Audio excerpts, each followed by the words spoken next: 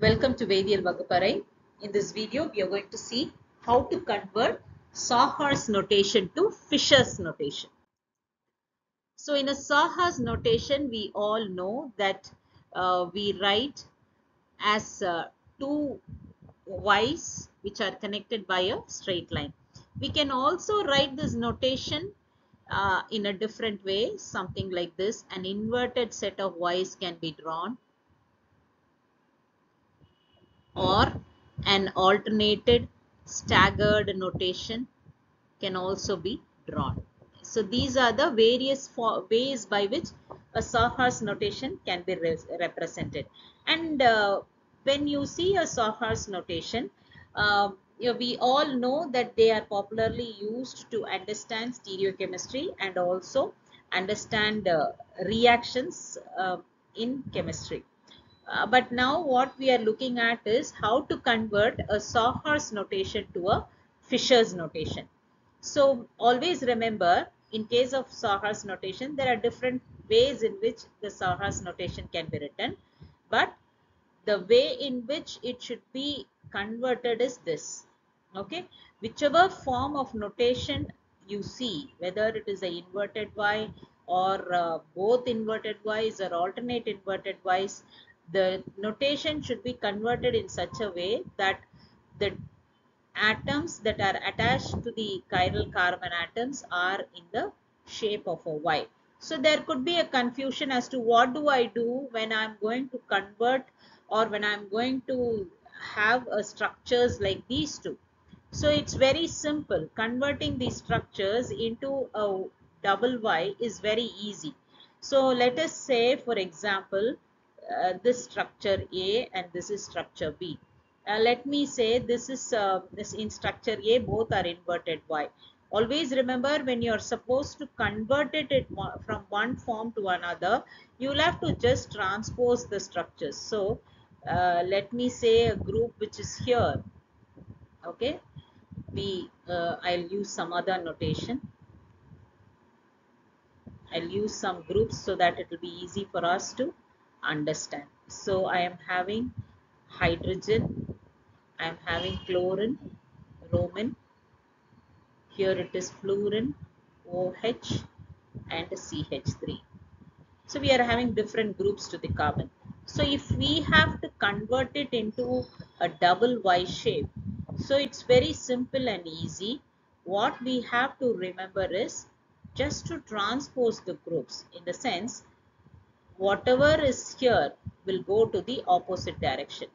So everything will go to their respective opposite directions. That is all.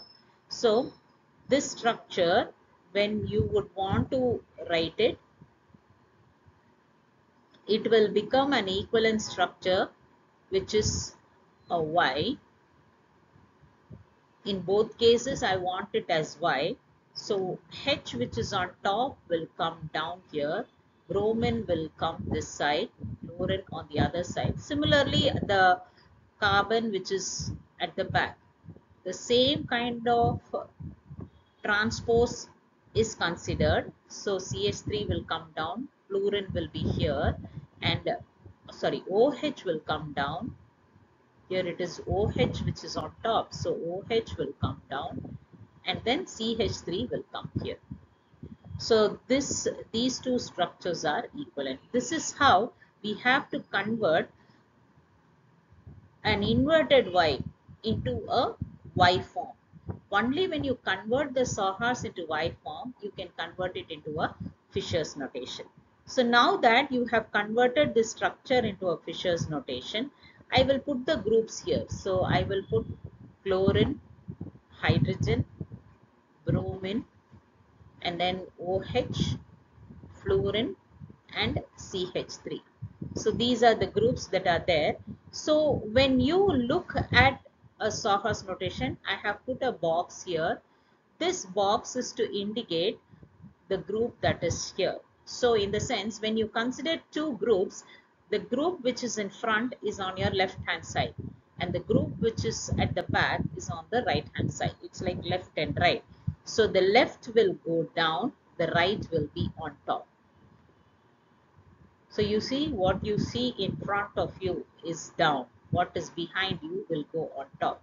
And in the same way, the groups which are at the bottom, okay, the groups which are at the bottom will be the groups that will go here.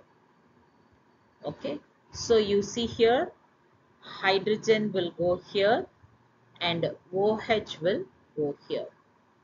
And as usual, you have the groups on the right and you have the groups on the left. This is right, this is left.